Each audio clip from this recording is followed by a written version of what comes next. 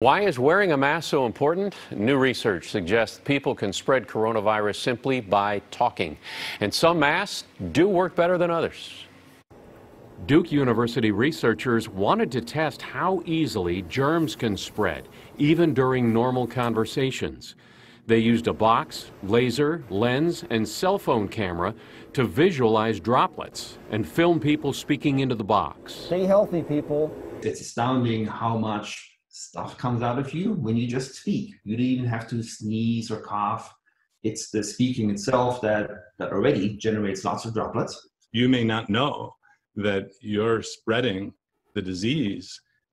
You won't see it. Dr. Martin Fisher and Dr. Eric Westman's team tested several types of face coverings. N95s without valves were the best protection, and surgical masks were also adequate. Popular double-layer cotton masks provided good coverage as well, but coverings like bandanas and neck fleeces did not block droplets much and may actually spread them more. You have this mesh in front of you.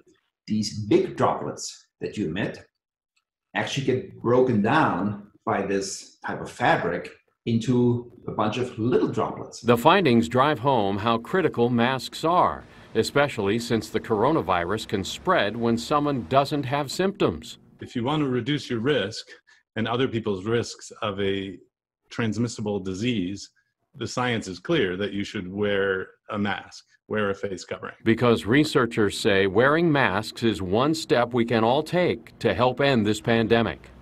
Now, researchers also emphasize the protection healthcare workers need, like the N95 masks. They're not necessary for everyday life.